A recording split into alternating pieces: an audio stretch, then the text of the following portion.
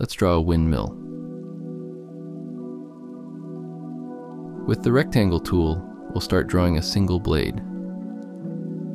Center it.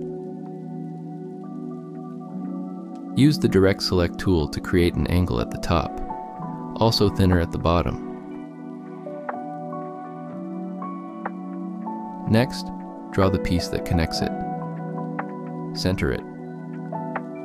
Select them both and group them. Using the Rotate tool, click below the blade to define the anchor point while holding Option. Type 360 for 360 degrees divided by 12. Command D. As you paste now, it'll rotate around your anchor point. Select all and group.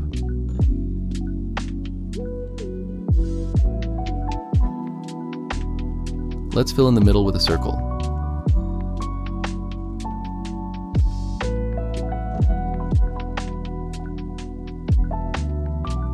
Make a copy of the circle and swap the stroke and the fill.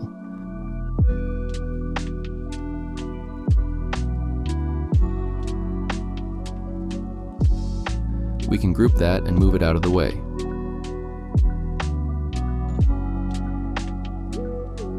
Now let's make the metal frame. Using the Line tool, make a line at a 45-degree angle. Duplicate it and rotate it.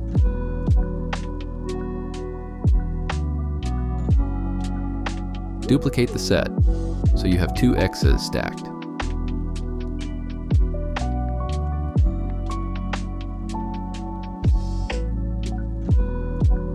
Connect the tops and connect the middles.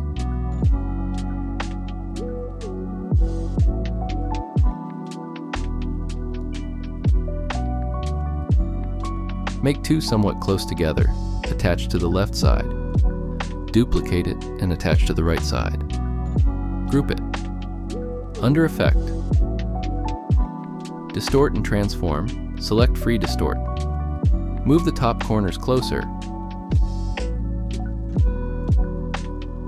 and also the bottoms a little closer.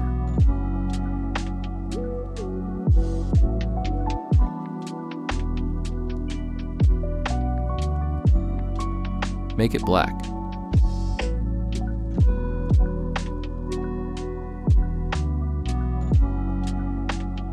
To change the color for the whole thing, we'll need to outline the stroke. Object, Path, Outline Stroke. Convert to shape using Unite in the Pathfinder panel. Use the eyedropper and change it to gray. Attach the top to the metal frame.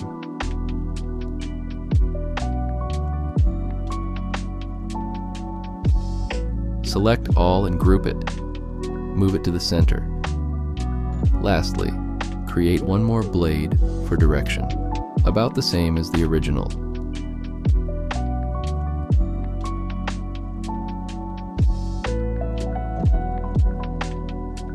Connect it with a rectangle.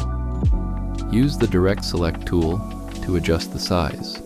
Make it slightly bigger.